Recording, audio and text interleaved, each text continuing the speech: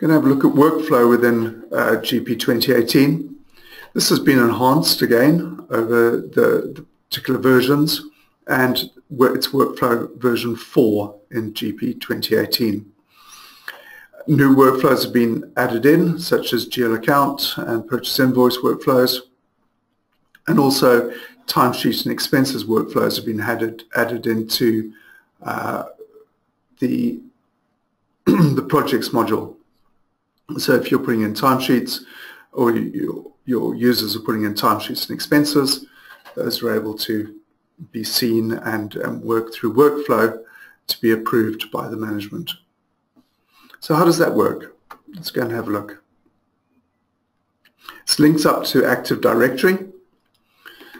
So if I go into, actually here I am within purchasing, within my capital printed circuits, I have a workflow item here. If I change something within the system, that can be submitted to workflow for approval. We can also view the history as it goes through the approval. We can view who's got it, who we're waiting for approval. And until it's fully approved, we can't do anything with that supplier. We have a view within the system to view vendors that are pending approval.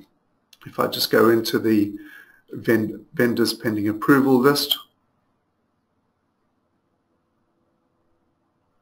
up it comes, and I've got those 4 suppliers there pending approval.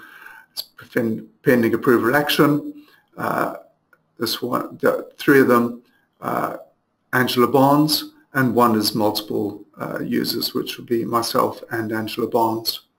So there's obviously rules going on behind here that tell the system who the workflow has got to go to, who's got to approve these items. Let's go and have a look at how we set up those rules. So if we go to the admin area of Dynamics GP, and we go to workflow setup within the company database,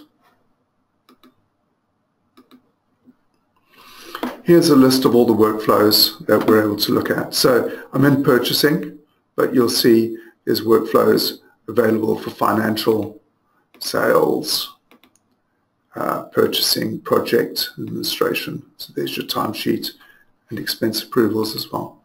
Let's go back into purchasing. We'll go to the vendor approval one, purchase verification. So the rules that I've set up here are all new suppliers that come onto the system.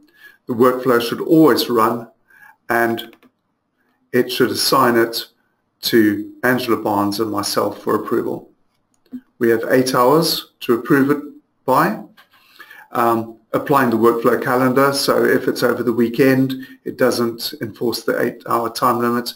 It's 8 hours of working time. It'll send us a reminder within 4 hours, and it'll send us a message set up as the vendor approval message.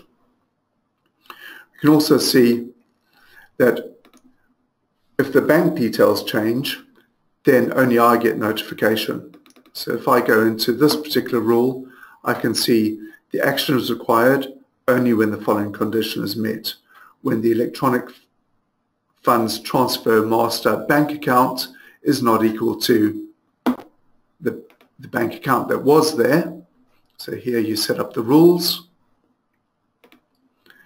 and in this case it's got to go to myself for approval. And the message that gets sent would say you have a task assigned for vendor capital printed circuits. You've been assigned a task of purchase verification for this supplier. Here's your deadline. There's a drill down for me from the email to be able to edit or view the record. It's got an action list and any comments that are put against it by the person who actually amended the field. So I get the email, I'm able to drill down, and I'm able to approve that transaction. So workflow, another handy item that's been put into GP 2018 to help usage of the system and auditability of who's approving changes to the system.